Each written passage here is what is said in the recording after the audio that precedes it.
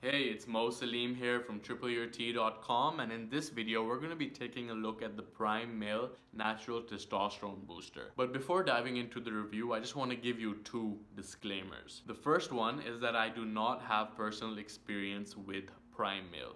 Instead, what I've done for my review is look through all of its individual ingredients, dug out all the research, and I'm sharing my analysis of the research with you today. And if you want to take a look at all the 30 studies that I looked at to compile this review, then you can check out my blog post, which is linked below this video. And my second disclaimer is that I am an affiliate for Prime Male, alright?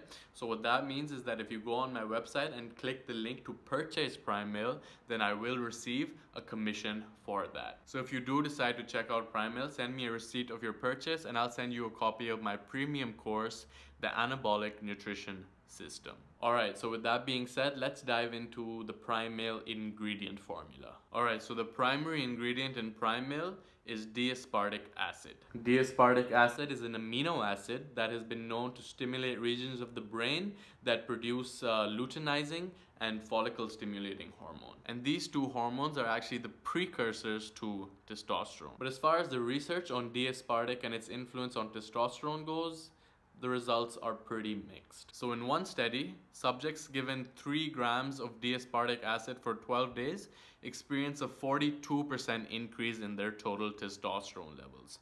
And these results were also replicated in another study which was actually performed in infertile men who, after receiving 3 grams of D-aspartic acid every day for 90 days, experienced anywhere from a 30 to a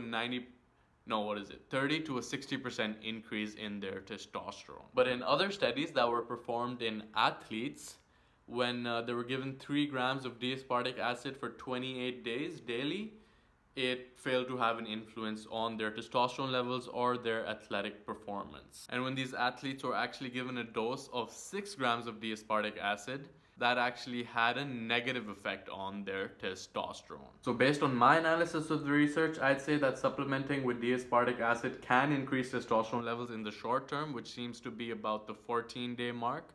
And although this increase may persist in infertile men, testosterone levels return to normal in otherwise healthy men. Alright, and the second ingredient in Prime Male is Mucuna Pruriens. And this is an ingredient that has been used in Indian herbal medicine to treat Parkinson's disease. Today, it is used as an antidepressant, libido enhancer, and testosterone booster. So the active ingredient in Mucuna Pruriens is L-DOPA, which is a precursor to dopamine. And dopamine is a neurotransmitter that regulates the reward center in your brain. And it's also a key part in male sexual function. As far as the research on Mucuna Pruriens and testosterone goes, I was able to find 3 human studies. So in the first study, chronically stressed men were given 5 grams of Mucuna Pruriens 5 days a week for 3 months, after which their cortisol levels significantly decreased and the quality of their sperm significantly increased. And in the second study,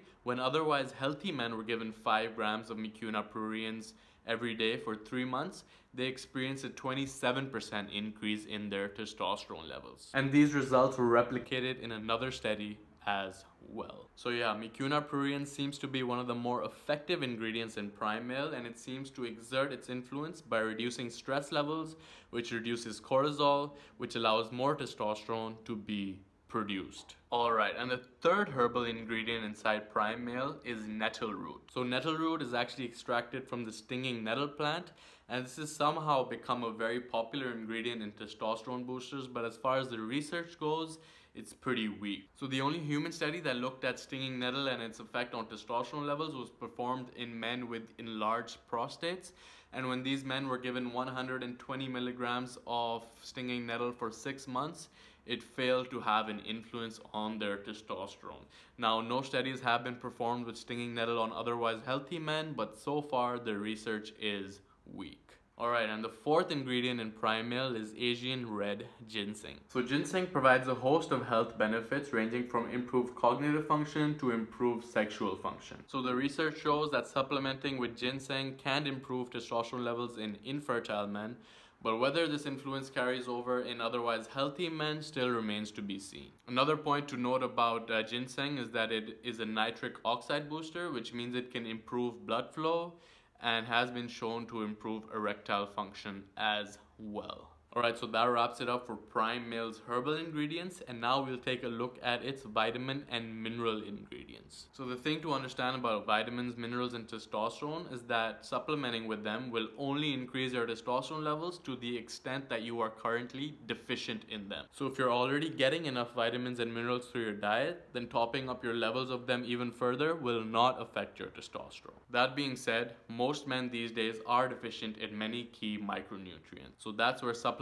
can definitely help bring your testosterone levels up closer to where they should be. Alright, so the first micronutrient ingredient in Prime Male is vitamin D. Your skin synthesizes vitamin D upon exposure to the sun, but recent studies show that vitamin D deficiencies are in fact the most prevalent micronutrient deficiency in Western developed countries. And not only does vitamin D play a key role in regulating over 1,000 bodily functions, but it's also very important for your testosterone. So multiple studies have found that men who are deficient in vitamin D have significantly lower testosterone levels than men who are sufficient in it. So if you're not getting enough vitamin D through your diet, or if you're not spending enough time outdoors, then the 5,000 IU dose in Prime Male can definitely help bring your levels up closer to where they should be. And in turn, that's also going to help your testosterone. Alright, so Prime Male also provides 24% of your daily requirement for magnesium and 273% of your daily requirement for zinc. And both of these minerals are very important for testosterone as well, as multiple studies have found that if you're deficient in them, then topping up your levels can definitely bring your testosterone levels up as well. And as it turns out, magnesium deficiencies are actually the second most common micronutrient deficiency in Western developed countries after vitamin D. As for zinc, a lot of it is lost through sweat. So if you sweat a lot, supplementing with zinc can be important as well. Alright, and finally, Prime Male also packs in 5 milligrams of boron. And boron is a trace mineral that's been found to be pretty important for bone health and cognitive function. And boron has also been studied for its effects on testosterone. So I was able to find 2 human studies that looked at the effects that boron has on testosterone. And in the first one, when 8 healthy men were given 10 milligrams of boron for 7 days, their testosterone levels elevated by over 28%, and their estrogen levels, get this, were slashed by 64%.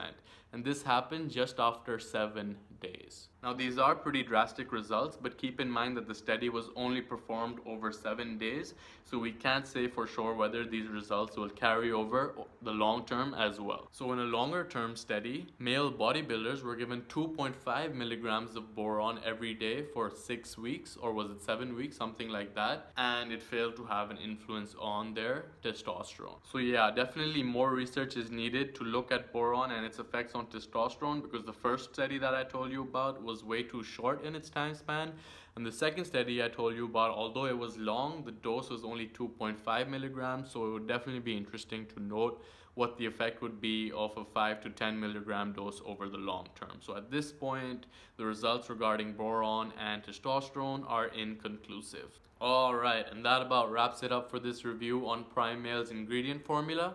And if you want to check out all the studies that I've referenced in this video, I've linked out to my blog post, which you can check out. And there are over 30 human studies that I looked at to put this video together, alright? And once again, I want to mention that this review is not based on personal experience. I have not used Prime Male before, and I am an affiliate for them. So if you decide to buy it through the link on my website, I will receive a commission for that. And if you do end up buying, then send me a receipt of your purchase and I'll send you a free copy of my premium course, The Anabolic Nutrition System, alright?